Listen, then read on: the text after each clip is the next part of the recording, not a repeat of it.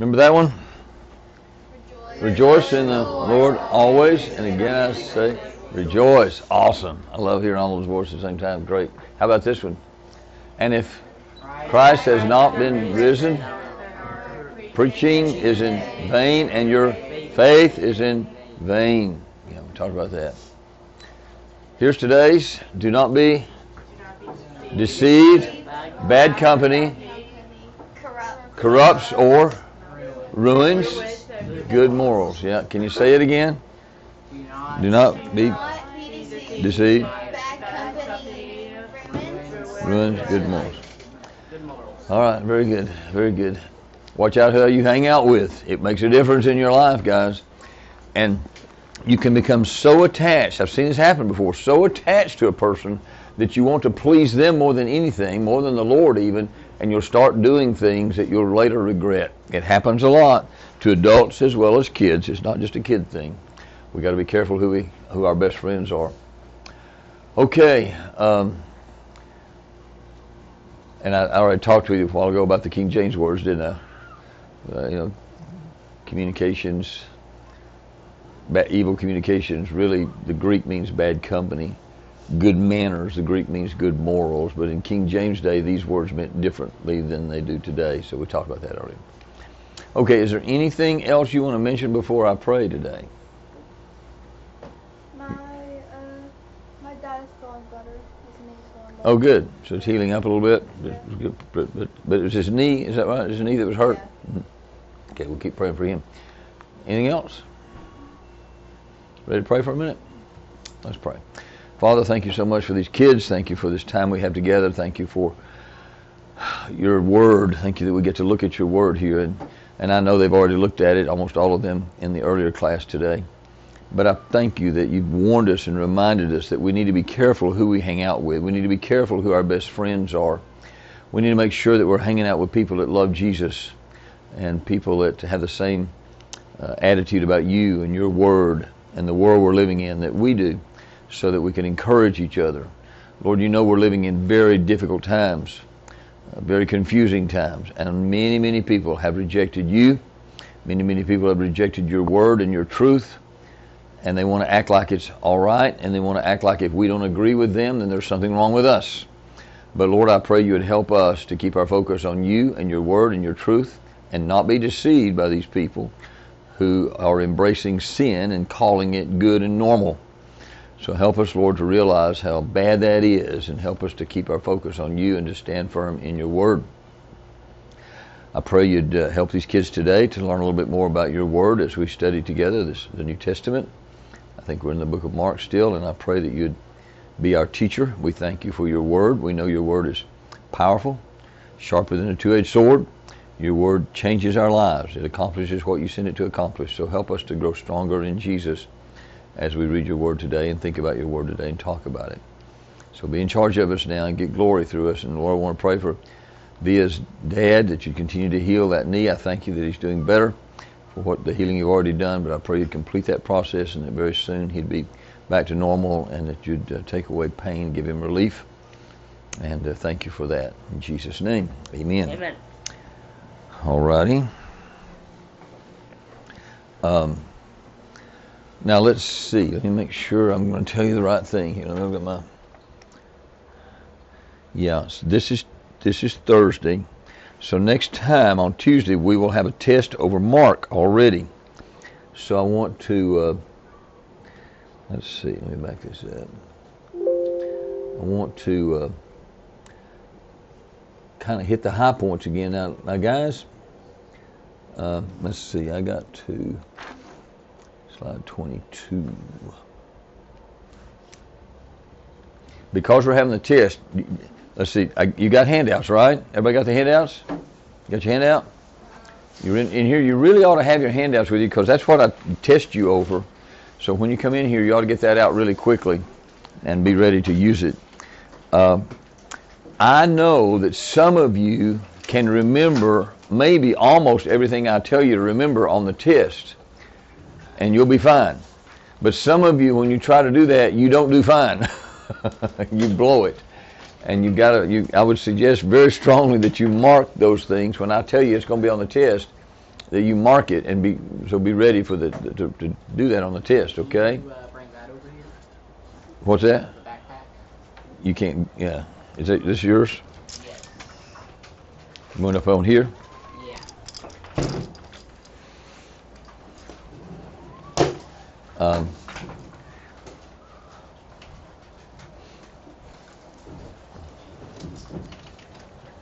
A lot of these things I circle the whole block because everything in there is important. And so you need to, I'm telling you guys, you need to be able to ask yourself some questions and not look at the answers. See if you can remember the answer without looking at it.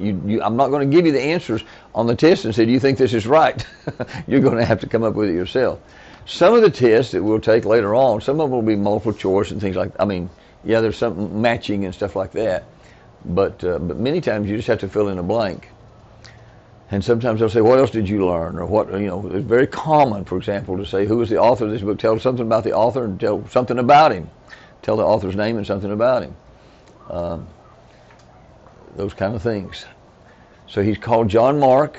We call him Mark. He's called John Mark. The name John sometimes goes before his name. John Mark.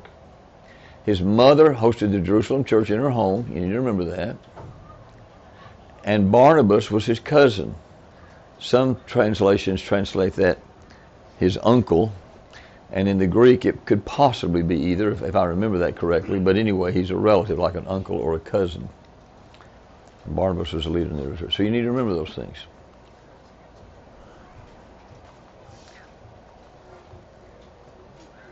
I think I've got that slide in there twice, maybe. He wrote primarily to Gentiles. Remember, Matthew wrote primarily to Jewish believers. Mark wrote primarily to Gentiles, explaining how Jesus fulfilled the expectation of the Jewish people. He wrote to encourage believers who were suffering. A lot of New Testament books have part of that as their purpose. They're encouraging believers, encouraging Christians. Mark's gospel was the first to be written. That doesn't mean the first New Testament book. James was probably the first New Testament book. But Mark was the first gospel. Matthew, Mark, Luke, and John are the gospels, remember? And Mark was the first gospel to be written. Early Christians' writings say he was in Rome with Peter when Peter died, when Peter was killed, AD 68. Mark probably wrote his gospel in Rome between 58 and 60. We're not really sure about the dates, and I've told you before, I think it was earlier than that. I think it was probably closer to 50, but we don't know for sure.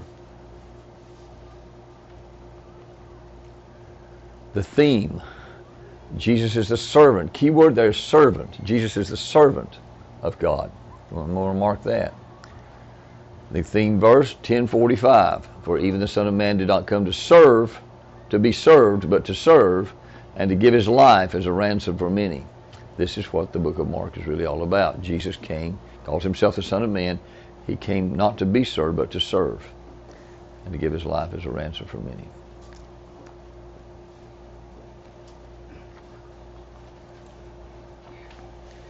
Unique to Mark. Mark frequently uses the Greek word translated immediately or at once. You see this word a lot in Mark. Immediately, immediately, immediately. We've already seen some verses like that. Mark gives more space to Jesus' suffering and death than the other gospel writers do. Those are some things you could write as, what else did you learn in this about the book of Mark? What else does Mark tell us? What else did you learn about Mark? Miracles. Jesus' miracles are key events. He stresses the miracles more than the teachings of Jesus. He stresses the miracles of Jesus. That's important to remember.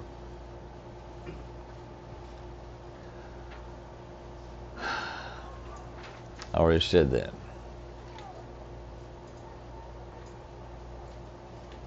Oh, here's something you need to remember. He's the only one to call his writing a gospel. It's in the very first verse. He calls it the gospel.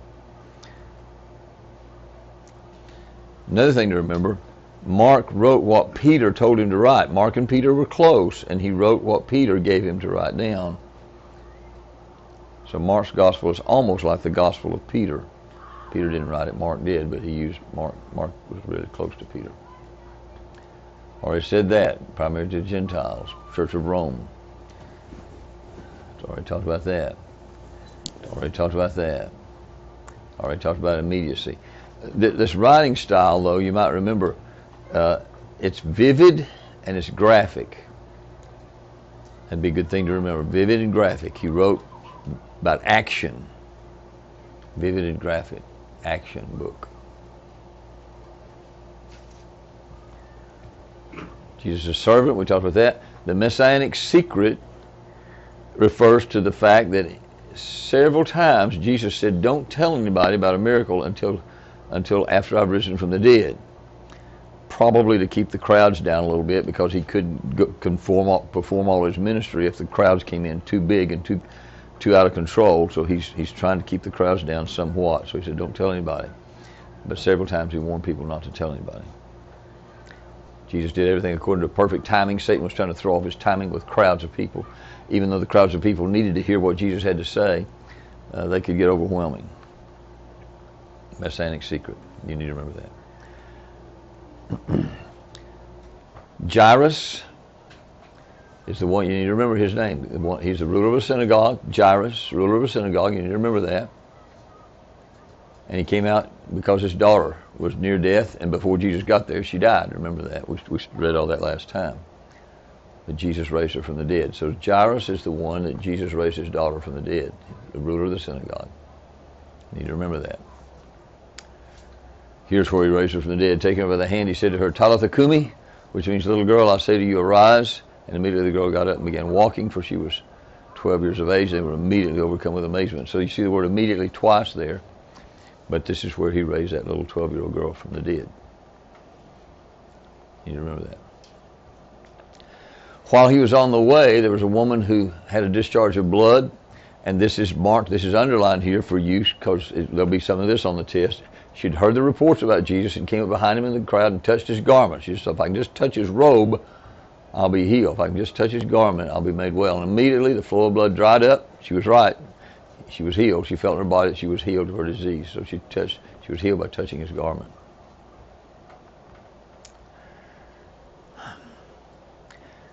Then his own people that knew him in his hometown took offense at him. They thought, why is he acting like a great teacher? He's just Jesus. He's just a carpenter.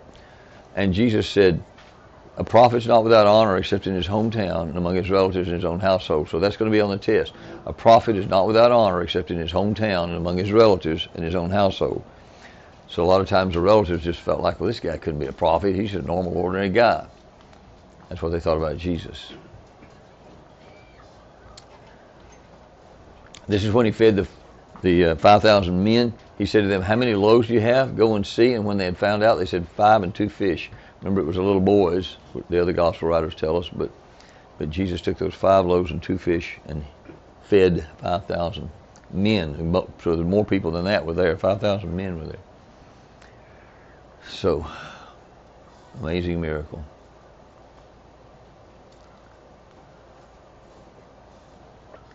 And then he told them, don't you see that whatever goes into a person from outside can't defile him, making him unclean is the word instead of foul. There'll be defile, I think, on the test, but it says make him unclean. So he declared all foods clean. He says, food's not going to mess you up. It's okay to eat whatever you want to eat. But, it's not unclean. It's not sinful to eat certain kinds of food. Like it was in the Old Testament. He wanted the Old Testament Jews to keep separate from everybody, so they had to eat certain kinds of food. But now he says, no, you can eat any kind of food now. He said, what comes out of a person is what defiles him or makes him unclean. In other words, the word, the thoughts of your hearts, the things that are going on in your heart. He said, that's what messes you up. And he's talking about your heart here. So we saw that verse last time. But those two are underlined, which means you can expect to see something from those two on the test. Again, make sure it's not, don't just look at it and say, okay, I see it. You got to think about it and maybe write it down. What defiles a man? Well, it's not what goes into him, it's what comes out of him. Only he's going to say what makes him unclean. It's not what goes into him, it's what comes out of him. Food doesn't make you unclean.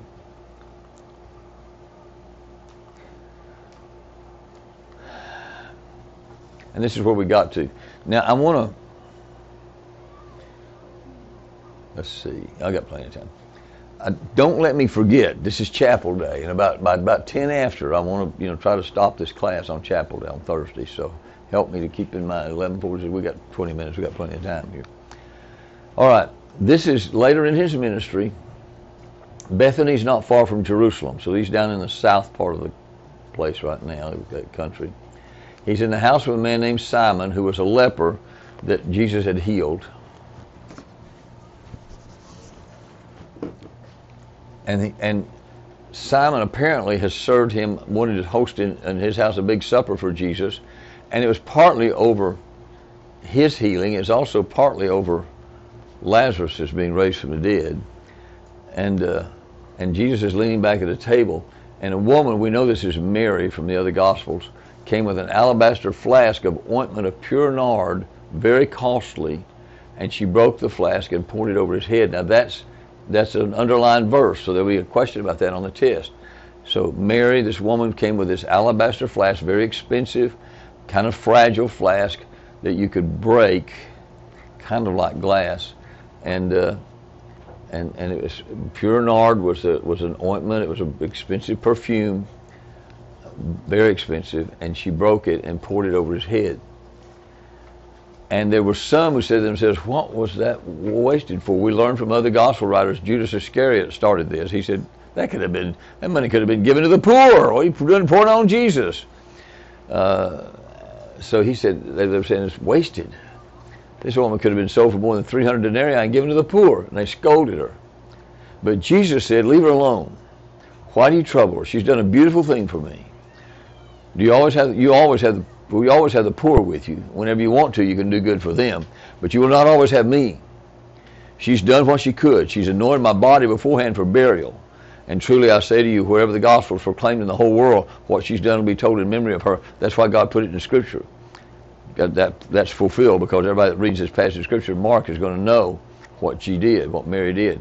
So what she did is she took something very, very expensive that could have been spent on the poor. They were right. But she gave it to Jesus instead. She anointed Jesus.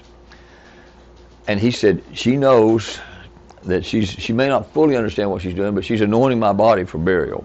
He knew he was going to die very soon after this. And that was her way of recognizing he is worthy of the most expensive thing I've got. That was the most precious thing she had, and she gave it to Jesus. She wasted it, quote unquote, on Jesus to honor him, to glorify him. And there'll be a lot of times when the world won't understand. Most of us Christians give money to the church, and the world says, "Good grief, you could give your money over here and do better," or something like that. But we give our money to the Lord and do the Lord's work. Now, some of it does go to help the poor. We believe in helping the poor. Usually most churches do some of that. We help missionaries. We help spread the word. We pay our pastors and so forth. So we do a lot of good things with the money that God allows us to have. But it's for Jesus. It's for his glory. And that's what she's doing. She's pouring this out on Jesus to glorify him, to honor him, to say he's worth everything I've got. Her life was given to Jesus. That's how a Christian feels. I want Jesus to have everything. It's all about Jesus. Here's another verse that will be on the test. Calling to him his disciples, he said, if anyone would come after me, let him deny himself and take up his cross and follow me. This is what it means to be a follower of Jesus. Life's not about us. Life's not all about us. Before we come to Christ, before we become a Christian, we're all, by nature, very, very selfish. We would all be very selfish. We all tend to be selfish anyway. We all have to fight that. The flesh is weak and tends to be very selfish. And then we come to Jesus, and he says, look, I'm going to forgive your sin. I'm cleansing you. I died on the cross. He hadn't yet at this point, but he's going to die on the cross to pay for those sins. And you can trust me, and I will forgive you those sins. But of course, when we do that, to trust him means we realize who he is. He's God, and he's Lord, and he's in charge. And so my life's all about him now. And he said, you're going to have to be willing to die for me. That's what a cross, he's going to die on the cross. Many of his followers, early Christians, died too. Some of them died, Peter died on the cross upside down. But he said, you've got to be willing to give up your life in this world and follow me. because of all that I've done for you. And besides, in the next life, you're going to have everything. He says, it's going to be awesome. You don't get hung up on this life only. That's what he's warning us there. And that's a danger for anybody. But we need to make sure we're focusing on Jesus, taking up our cross and following him. For whoever would save his life will lose it. That will be on the test. And deny himself, take up his cross, and follow me. Whoever would save his life will lose it. Whoever loses his life for my sake and the gospel will save it. He's talking about eternal life here. We're going to have eternal life, so losing your life in this world is very small. What's it profit a man to gain the whole world and forfeit his soul? You can have the whole world, and if you lose your soul, that's not going to last very long. If you live to be a really, really old person, 100 years old, you're going to die. And when you do, it doesn't matter what you had here in this world. All that matters is eternity. What can a man give in exchange for his soul? For whoever is ashamed of me and my words in this adulterous and sinful generation, of him will the Son of Man also be ashamed when he comes in the glory of his Father with the holy angels. In other words, if you're really trusting Jesus, if you know who he is, you can't keep that a secret. You're not going to say, oh, I don't want to talk about Jesus. I'm not going to talk about Jesus. I'm too ashamed. I'm too embarrassed. That doesn't make sense, he says. If you realize who I am, you won't be ashamed of me. I'm your Lord. I'm the one that saved you. I'm the one that forgave your sins. I'm the one that gave you eternal life. So you're not going to be ashamed of me. You're going to want to honor me and glorify me in this world, and you'll receive eternal life in the life to come. I'm going to skip through this. I may come back in a minute, but I want to make sure I get all these covered. See, this is underlined here where he broke down and wept. This is talking about Peter. Jesus told Peter, before the rooster crows, you're going to deny me 3 times, and Peter did do that. And when that happened, he cried. He broke down and he wept. And that's going to be on the test.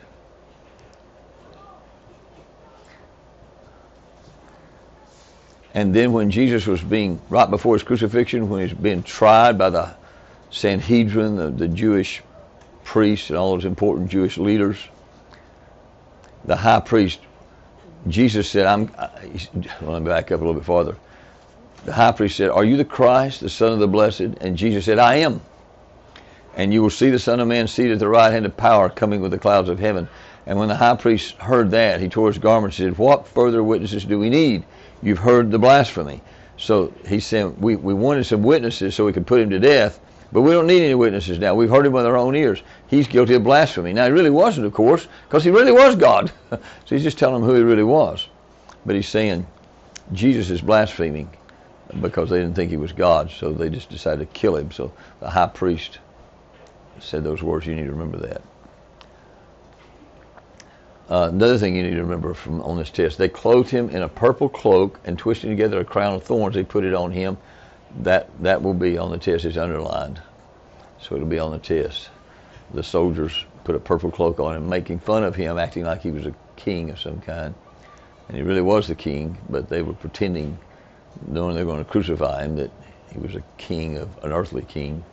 Gave him a crown, but it was thorns, so they're making fun of him, ridiculing him and hurting him in the process.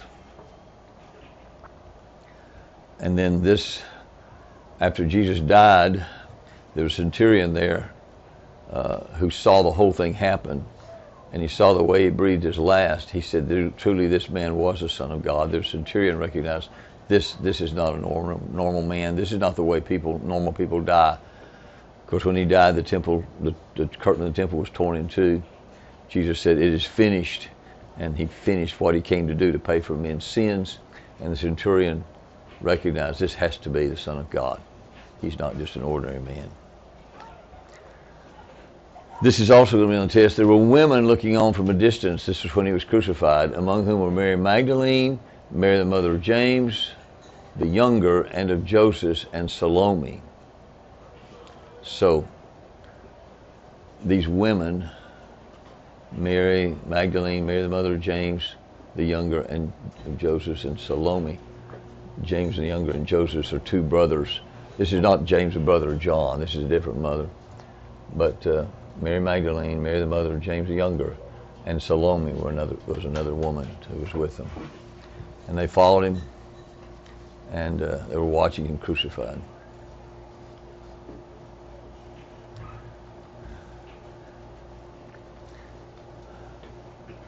after he was crucified, it was, I almost hate to get into this because of the time, but there were 2 Sabbaths that week. There was an annual Sabbath. There was the Passover Sabbath. Every year, the Jews celebrated Passover on Nisan 15th. It's the 15th day of the month. The 16th day, Nisan 14th. And the 15th day was the first day of unleavened bread, and it was an annual Sabbath. He was crucified on Passover, so there was an annual Sabbath that day, and then there was the regular weekly Sabbath that day on Saturday. And so he was about to be the regular weekly Sabbath. He'd been crucified, and they said, we want to get his body down. So Joseph of Arimathea, who was a respected member of the council, which is really strange, he realized who Jesus was. He was trusted. He's kind of like Nicodemus. He was also looking for the kingdom of God. Joseph of Arimathea. He was looking for the kingdom of God. He got his courage up, and he went to Pilate and asked, "Give me the body of Jesus." So Pilate was surprised Jesus was dead, but he's going to send a centurion out to push a spear in his side, and he really did decide he's dead. So he let Joseph of Arimathea take him and bury him in his own tomb. So Joseph took the body of Jesus off the cross and buried him in his own tomb. So you need to remember Joseph of Arimathea and what he did. Finally, Mary Magdalene, you remember her name. She was there when they crucified him.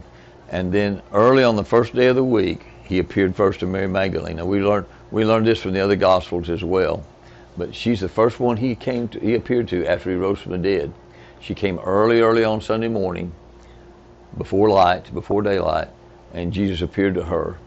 She saw the tomb empty, the stone rolled back, the tomb empty, and Jesus appeared to her. And she ran back and told Peter and John. They came back and found it empty. Meanwhile, Jesus actually greets Mary and talks to her personally after his resurrection. So she's the first one to know that he was really risen from the dead. Okay, now those are the things that will be on the test. Now, in the few minutes that I've got left, I want to go back and talk about 2 or 3 more things, maybe. Some of this I've probably talked about enough. Do you have any questions about anything you've marked or anything I've talked about the test? You understand the test will be next time? You know what to study now, right? You got it. You just don't need to learn those things. Take it seriously. I talked about this plenty. Talked about that plenty. Talked about Peter denying Jesus.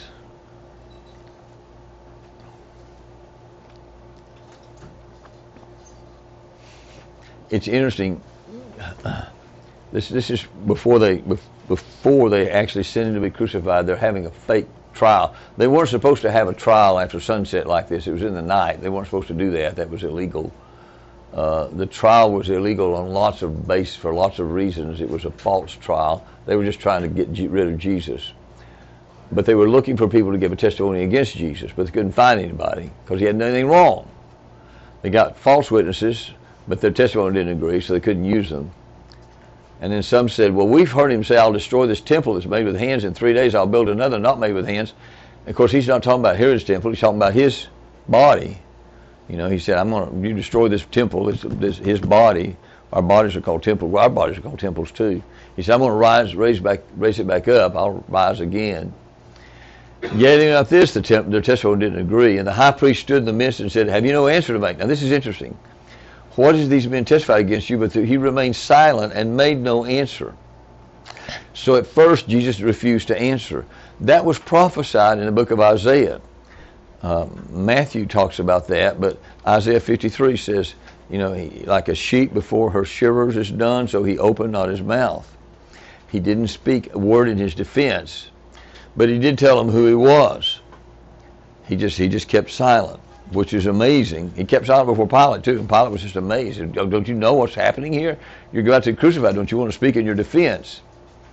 But he never did. But he did tell him who he was. The high priest said, are you the Christ, the Son of the Blessed? And Jesus said, I am.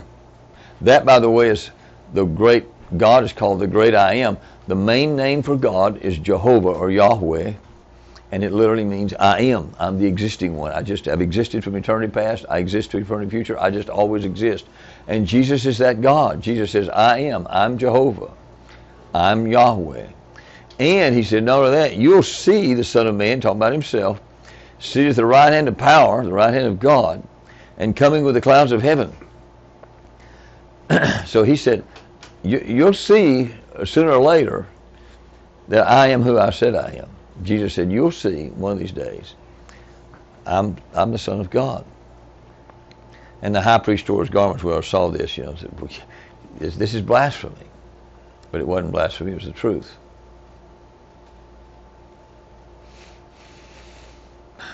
Pilate, very, very sad character in the Bible.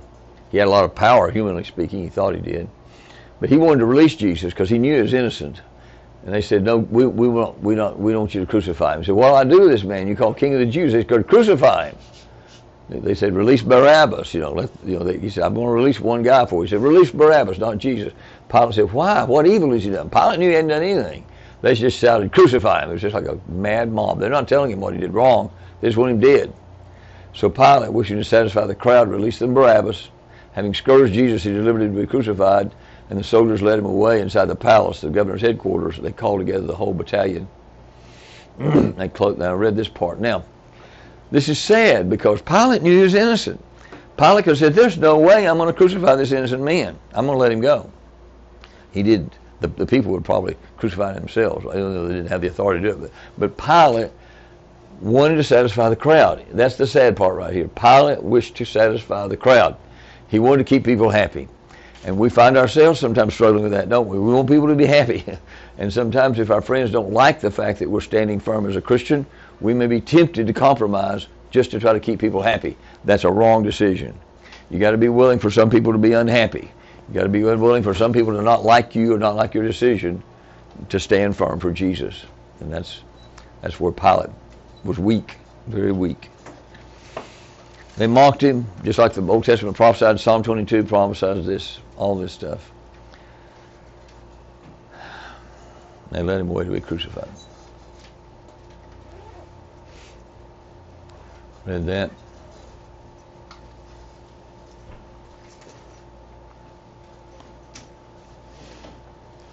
I'll say one more thing about this.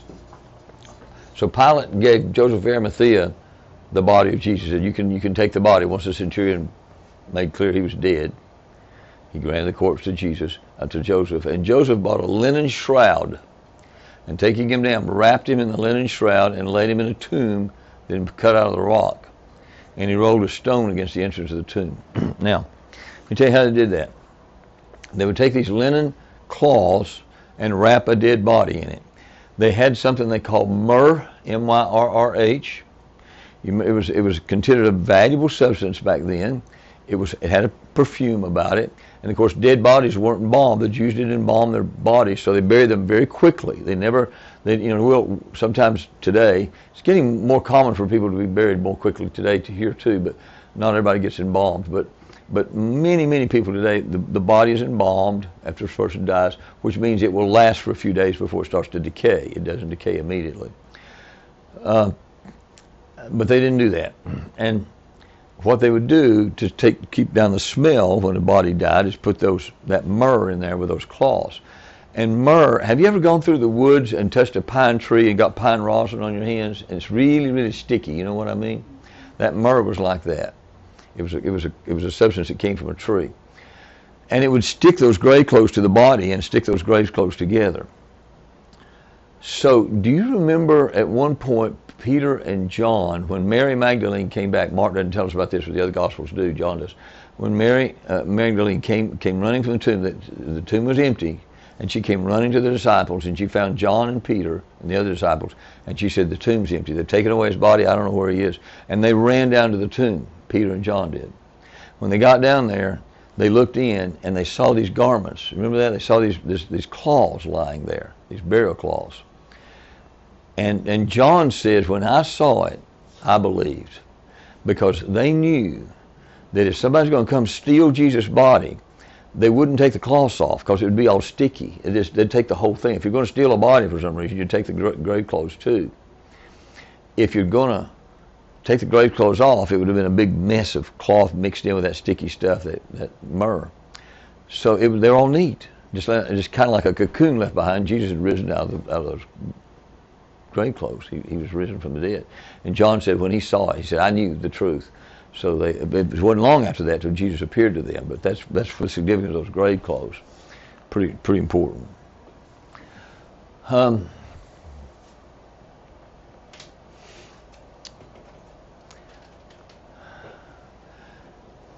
Very early on the first day of the week, we didn't read this part, the sun had risen, they went to the tomb. So Mary Magdalene had already been there once, but now she's come with these other women. It said, some of the women are saying, who will roll away the stone? The stone was rolled back, very large. Entering the tomb, they saw a young man sitting on the right side dressed in a white robe, and they were alarmed. And he said to them, don't be alarmed. You're seeking Jesus of Nazareth who was crucified. He's risen. He's not here. See the place where they laid him? But go tell his disciples and Peter that he's going before you to Galilee. There you will see him just as he told you. And they went out and fled from the tomb, for trembling and astonishment had seized them, and they said nothing to anyone, for they were afraid. But it goes on and talks about the fact that eventually, of course, they did tell the disciples, and the disciples were afraid too. They were afraid that they thought for first that maybe somebody had stolen his body, and they thought they killed him, they're going to kill us too, and they were hiding in a room. But Jesus appeared to them, and he said, look, I've conquered death now. You can see where the scars are. It's really me. And I've risen from the dead, and you're going to rise from the dead too, so you don't have to be afraid anymore. So anyway, Jesus took away their fear, and from there on they were very, very bold and courageous. He rose from the dead. Most important miracle in the world.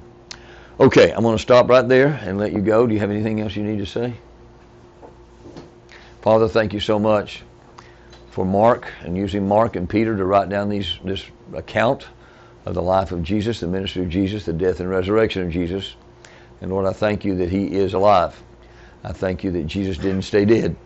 I thank you that Jesus conquered death, and you had plenty of eyewitnesses there to see him alive, so that we can know for certain that he really did do what he said he did. So we thank you that we worship you, a risen Lord, a risen Savior. We glorify you. We thank you that one of these days you're going to raise our bodies back from the dead too. And we thank you for that, Lord. We just want to praise you well, worship you well until you call us home. So thank you for this opportunity to do that. Pray for chapel today that you'd bless the chapel speaker, Dawson, I believe. And I pray you'd cause it to go well and just glorify you. In Jesus' name, amen.